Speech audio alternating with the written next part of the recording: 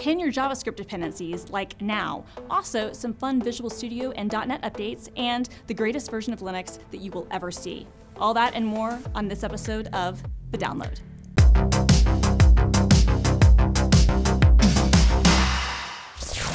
Welcome back to another episode of The Download. I'm your host, Christina Warren, Senior Cloud Advocate at Microsoft. And my hoodie this week, I decided to do a little throwback to a much-loved but now dead brand, Blockbuster. This hoodie is actually merch from the last Blockbuster in existence that is in Bend, Oregon. And also, if you haven't seen the Netflix documentary on this VHS oasis, you should definitely check it out. Okay, enough of all that. Let's do this thing. So the first thing that I want to note is just kind of a quick programming note. We will be taking a few weeks off and coming back with a few differences. And this is all really good stuff, but I wanted to let you know that. We will be back better than ever, but we are going to take a couple of weeks off. And while we're gone, I would love to know from you, the viewers, what types of content you'd like to see more of. And there's always so much news to pick from each week, and I have my own preferences, but I would love to hear from you. So let me know down below or tweet me at film_girl. Okay, moving along, I'm going to link to a security story from Bleeping Computer about some stuff happening in the NPM community right now. And the TLDR is that the maintainer of the Node IPC library has made some changes to the package, which is downloaded over 1 million times a week on some ideological grounds that could have some pretty nasty consequences for users depending on where they live in the world. And I'm not going to debate the rationale around this sort of change. That's up to the individuals to decide for themselves. But the net result is that projects that use this particular library, and there are a lot of them, could be putting their users at risk if the latest version is used.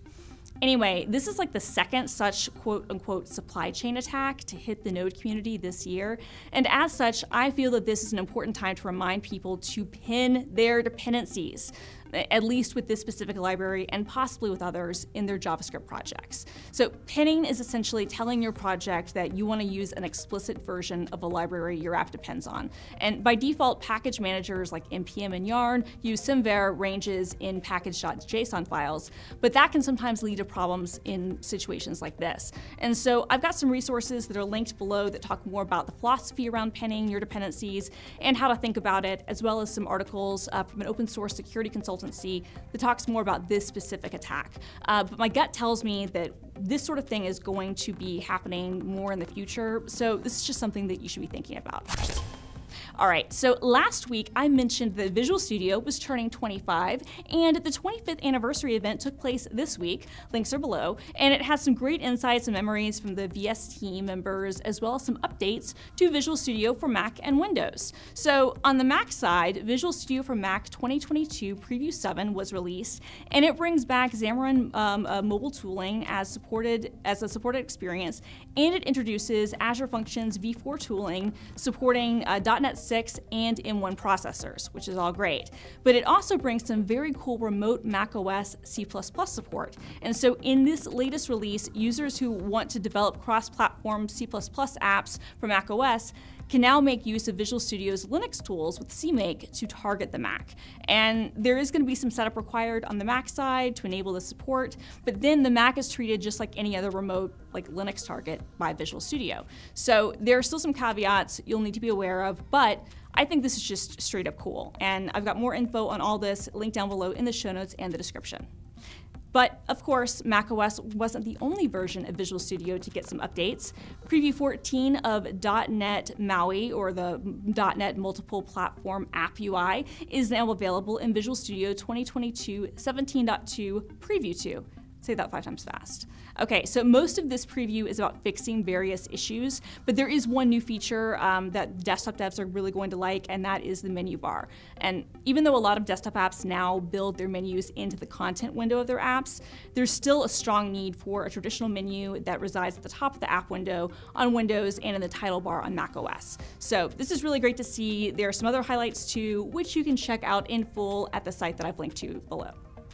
All right, and now just rounding out real quickly our Visual Studio adjacent corner, I'd be remiss if I didn't mention that .NET 7 Preview 2 is now available. Now this is the second preview of .NET 7, and it includes enhancements to regex source generators, progress moving native AOT from experimental status into the runtime, and it has a major set of improvements to the .NET New CLI experience.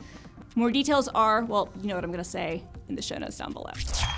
I also wanna give a huge congratulations to the Go team on the release of Go 1.18. Now this is a massive release that brings a bunch of new features and performance improvements, but it also makes the biggest change ever to the language. So with Go 1.18, the team is introducing support for Go's most oft-requested feature, generics. And this is a big deal, and the team has spent a lot of time thinking about the design and how it'll work. And the Go team says that the majority of users will be able to use the generic support today, but that subsequent releases will provide additional support for some of the more complicated generic use cases. Insert generic joke here. Okay, so the new version of Go also brings fuzzing as a fully integrated part of its standard toolchain, and there's also a new workspace mode which will make it simple to work with multiple modules. I'm gonna be honest, I'm not a huge Go person, although I respect the language a lot, but they have such a killer mascot, and this sort of stuff is really great to see, and it makes me excited to play around and learn more Go going forward. That's, okay, I'll stop myself now. All right, and now it's time for my pick of the week. Okay, so for years now, my very favorite version of Linux has been the Hannah Montana Linux distro that came out in like 2009 or 2010 or something. I don't know, but it's perfect and it encapsulates a true vibe. It's the best. But that all changed this week when I discovered Hot Dog Linux. It's based on Slackware, which means that it actually has serious nerd cred already, but Hot Dog Linux, which stands for Horrible, Obsolete, Typeface, and Dreadful On-Screen Graphics for Linux, is a tribute to the best Windows theme of all time, Hot Dog Stand. If you're not familiar, Hot Dog Stand was a Windows 3.1 theme that should never have been made, and yet it was released. It's mustard yellow, ketchup red, and it's the greatest and also like the worst thing at the same time. It's truly something you have to see. But Hot Dog Linux doesn't stop there. It also has a user interface that mimics the Amiga, the Atari GEM operating system, and even a bunch of variants of classic Mac OS and even classic Mac OS X. It's amazing, it's on GitHub, and I aspire to live in whatever world it exists in. So to the author of this amazing distro, Arthur Chung, I salute you. All right, and that's it. Let me know your favorite desktop theme in the comments down below, as well as your thoughts on any of the other stories this week. And be sure to offer your feedback for the stuff you'd like to see more of in the future. If you like this episode, go ahead and give us a like on YouTube and subscribe to Microsoft Developer for all your nerd needs. See you next time.